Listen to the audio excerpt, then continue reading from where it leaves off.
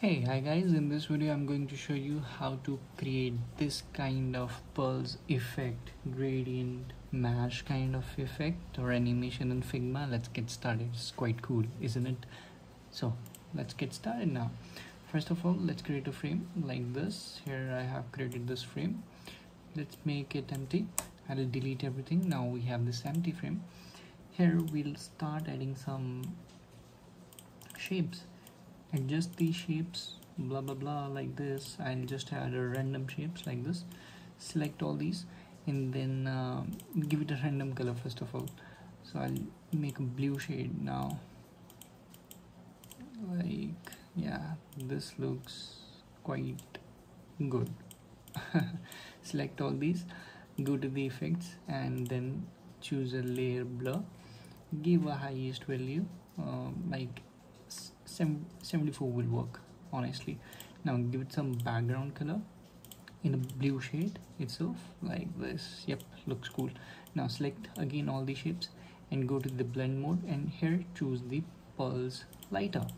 Now it's look awesome. Now duplicate this like this, adjust this, la la la la. Now this is how it will be, moving here and there. Again duplicate it. Now I'll move this to here, this will go here, this will go here, this will go here. This is the most tough part here, moving all these things properly. So take your time, it's just a tutorial.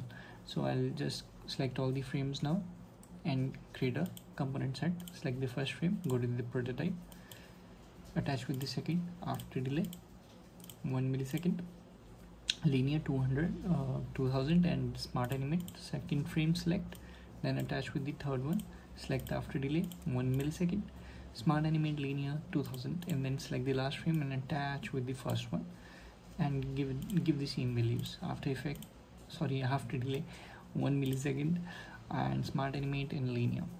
That's it. Now the animation is ready. What I'm gonna do now, I'll create a frame like this. I'll duplicate this, whatever we have created, adjust this in the center, then I'll run this frame. Here we go.